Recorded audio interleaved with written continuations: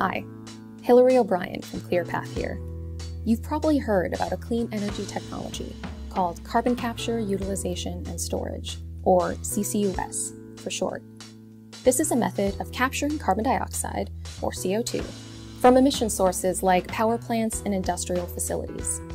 Another method for reducing emissions is called direct air capture, which removes CO2 that is already in our atmosphere. Think a giant vacuum. And if we're serious about addressing global emissions, we need both. In addition to driving down emissions, CO2 is also a valuable commodity. Carbon dioxide isn't just used to make your beer fizz. Carbon oxides can be used in a variety of everyday products, like building materials, fertilizer, and fuels. CO2 that is not in use can be permanently and safely stored, usually underground, where it resides for thousands of years. But often, captured CO2 isn't located near an available storage or use site and has to be transported to another location. Today, the best and safest way to move CO2 is through pipelines. Pipelines are everywhere, often without us even realizing it.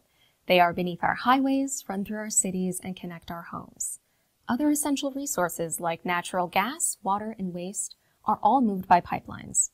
That's because pipelines are the most land-efficient way to transport materials while minimizing environmental impact. The Pipelines and Hazardous Materials Safety Administration, also known as PHMSA, has long regulated the security of this infrastructure. PHMSA provides national standards for pipeline design, construction, maintenance, and operation. These ensure that all necessary measures are taken to mitigate risks and safeguard the well-being of your family and the environment. Now, let's talk about CO2 pipelines. The U.S. currently has more than 5,000 miles of these pipelines, which have been safely operating across our country for more than 50 years. CO2 is a stable, non-flammable gas. We know it's safe. We breathe it in and out every day. It's even used in fire extinguishers.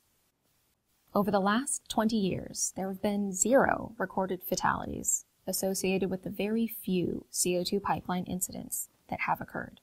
A pipeline accident like we saw in 2020 in Satarsha, Mississippi, while concerning, is extremely uncommon and is not representative of the safety performance of this critical infrastructure over the last several decades.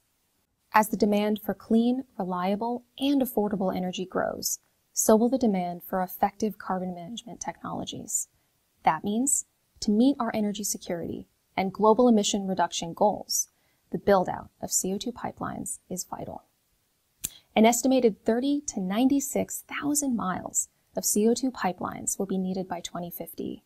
That's more than 5 to 18 times the length of our existing network. We get it. Some people are uneasy about new infrastructure.